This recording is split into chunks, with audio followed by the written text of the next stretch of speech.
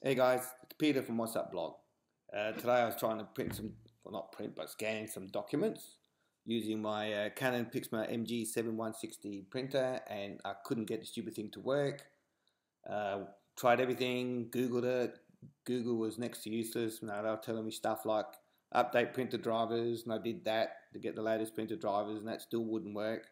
The printer was working fine on Wi-Fi. I could print, doesn't matter where I was in the home, but I just could not scan the document. So then I thought, well, if I connect it straight from the computer, my MacBook Pro, to the printer using USB, I pushed the scan button, and then this thing would come up, which was totally useless to me, so it still wasn't working. So I thought, what's next? So I started thinking maybe it's not the printer driver. So I went to the Canon drivers utility site, which I will link to in my post, and you can read that post by clicking on the link just here. And yeah, basically you just fill in the category, subcategory, and model number of the printer. Did that. Then once you've done that, you just sort of look down at the bottom, and you will notice there's a click on the download latest drivers link. So I would click on that, and that would take me to all the drivers.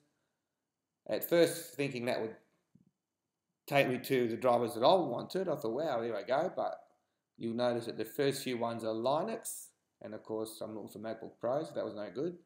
So I thought, whoopie-doo, what's Canon done to me now? So then I saw that column on the left, and that lists all your different drivers for the Canon ones. I looked for the latest operating system, which I thought was the Mac OS X v10.11.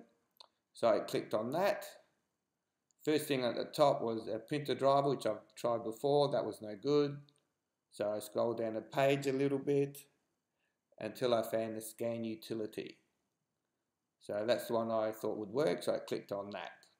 And that, once I clicked on that, downloaded the actual utility file that I needed. Oh, not quite yet. First it gave me all the rigmarole, and then you read all that if you wanted to. I didn't. And then you click on it. As you see, it downloaded the file. So I waited for that to download. And while I was doing that, you'll notice if I go down to applications and the Canon folder, there's only 2 folders in there. So once I download the scanner utility, you double click on that file, brings up a little box thing, double click on that, and that will install the scanner utility for the Canon printer that I was looking for. So just go through all the rigmarole to make sure that you need to do to load it into your computer.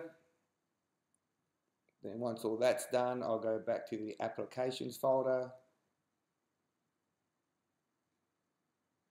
Okay, here we go. Canon 1, and you'll notice there's another folder there now.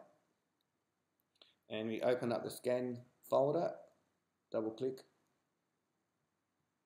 and that brings up all your little scanning tools. And I want the scan one. Checked out the settings first. Thought, yeah, well, that's not good to me. So then I clicked on the, once I checked it was the right printer, I clicked on the documents icon, and then once I click on the documents icon, it actually started scanning the document, and that was while I was in another room. So I was pretty thrilled with that. It looks like it was all working. So I waited for that to scan, and it wasn't too long after that that the document finished scanning, and I didn't want to scan any other one, so I just told it to quit that. So I exited, and then it brought up the document, all good, was fine. So I hope that helps you out, guys, as it did Mill, and as it did me, and I can't see why it wouldn't work in any other Canon printer. It's Peter from What's Up blog, and I hope you have a great day, and I'll see you around next time. Catch you later, guys.